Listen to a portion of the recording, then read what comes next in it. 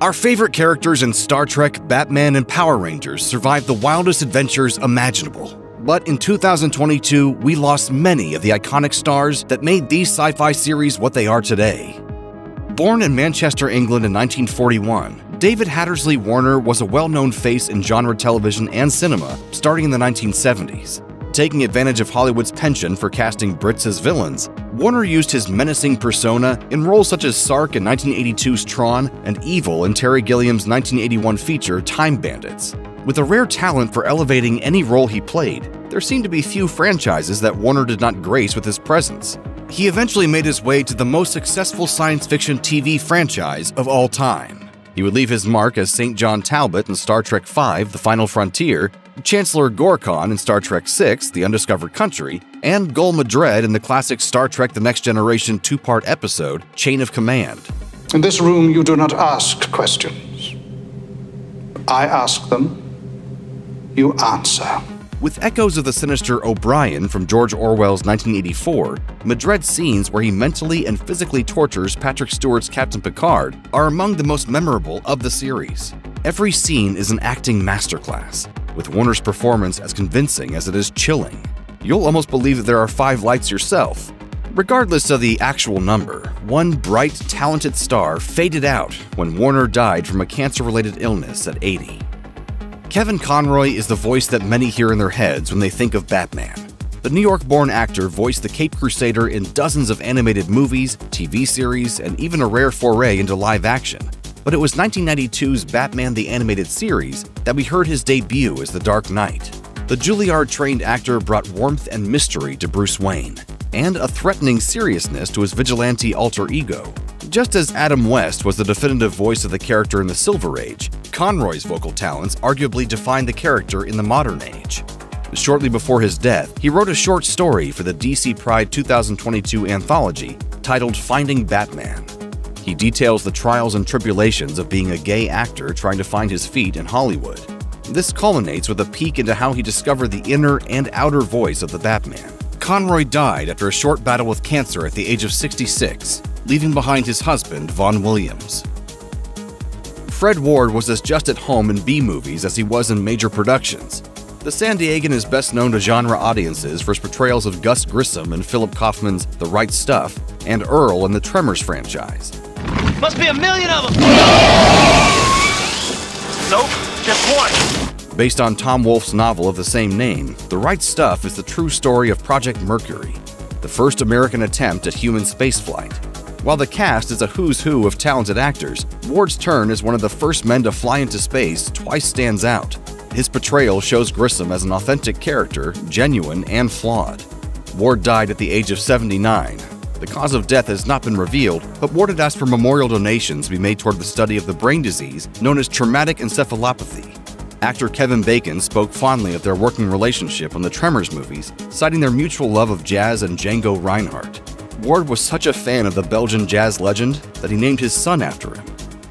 While modern audiences may have been introduced to William Hurt through his portrayal of Lieutenant General Thaddeus Ross in the Marvel Cinematic Universe, that pales when compared to the 4 decades of work the Academy Award-winning actor left behind.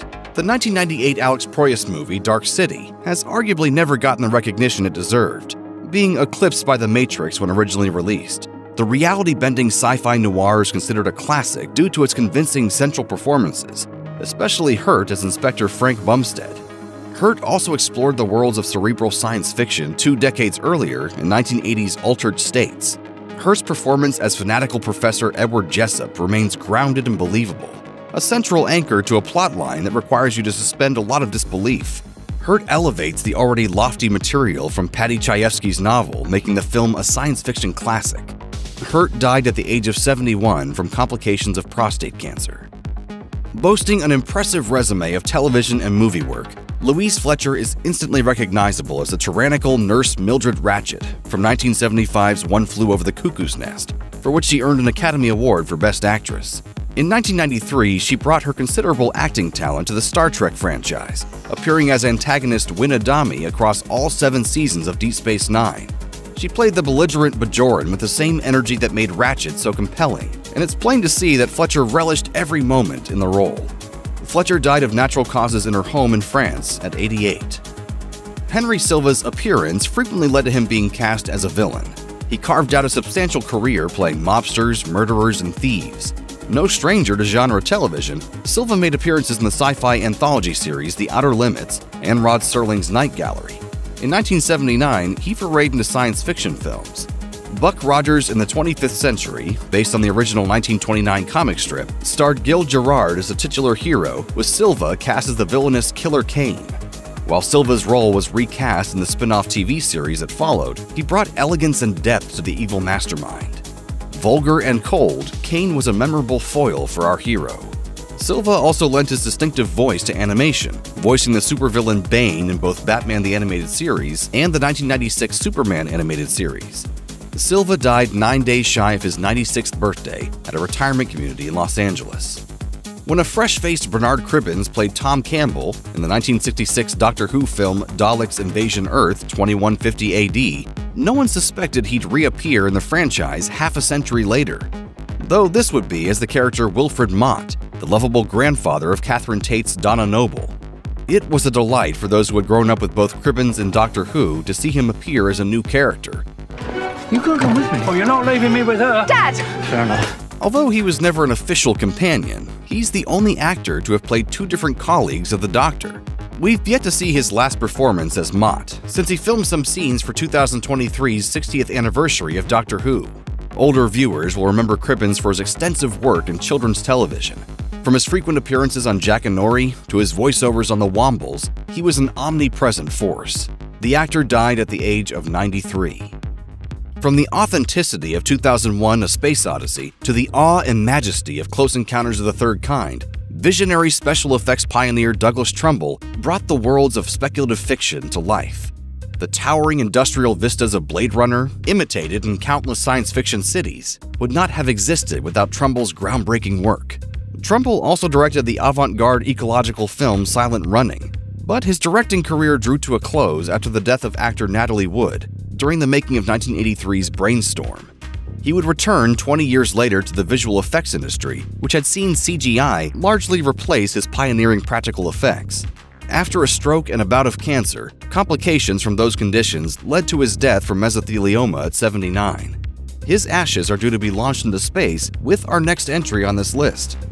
It's easy to forget how groundbreaking Star Trek was when it launched in 1966, featuring a spacecraft with a Russian on the bridge crew when the United States was engaged in the Cold War, an Asian crew member when memories of the wars in the Pacific were still fresh, and a black female lieutenant when the country was in the throes of race riots. Star Trek took a bold stance. This isn't reality. This is fantasy. You wanted Adventure House this. Trained as a singer and dancer, Nichelle Nichols got her TV break when she guested on Gene Roddenberry's military drama, The Lieutenant. Roddenberry would then give her the life-changing and lifelong role of Nyota Uhura. After a single season of Star Trek, she was tempted to leave, feeling that her character was underdeveloped. However, civil rights leader Martin Luther King Jr. encouraged her to stay, reminding her how important her character was as a role model for Black Americans. Nichols would go on to guest star in many TV shows after Star Trek ended in 1969, but she would return as Uhura in the animated series, movies, and various video game spin-offs. There's no denying how important Nichols was in defining strong female roles and in her inspirational work for NASA, encouraging people of color to join the space program. Nichols died at 89 in New Mexico of heart failure. It seems like there are as many versions of the Power Rangers television series as there are stars in the sky. Adapted from the 1975 Japanese series Super Sentai, the long-running and ever-mutating Power Rangers franchise is as campy as they come, but it wears its influences on its sleeve, remaining as entertaining as ever. And Jason David Frank was a reliable constant. A multidisciplined martial artist and actor, there were few costume colors Frank hadn't worn by the time he officially retired from the franchise in August 2022. Originally cast as Tommy Oliver, the Green Ranger, in the first season in 1993, Frank soon joined and went on to lead the main team. Although Tommy was only meant to last for 12 episodes, his popularity saw him return and remain a part of the franchise up until recently. Frank even cameoed in the 2017 movie. Frank unfortunately took his own life at the age of 49, with his wife revealing that he'd been suffering from mental health issues. If you or anyone you know is having suicidal thoughts, please call the National Suicide Prevention Lifeline by dialing 988 or by calling 1-800-273-TALK. That's 1-800-273-8255.